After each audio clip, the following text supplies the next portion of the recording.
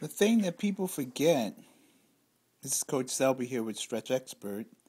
The thing people forget about problems with the knees is that there are tons of players. This is called the sartorius muscle.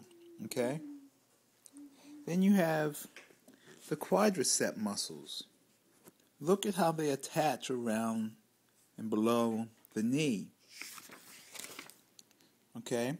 So you have the quadricep muscles.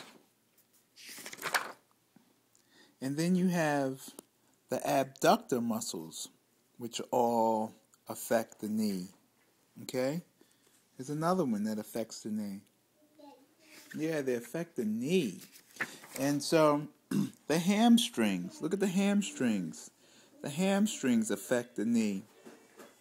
So basically, if you're not opening up all of these muscles that attach below the knee, you're going to have some knee problems simply because there isn't enough flexibility in there. Look, the gastrocs attach around the knee.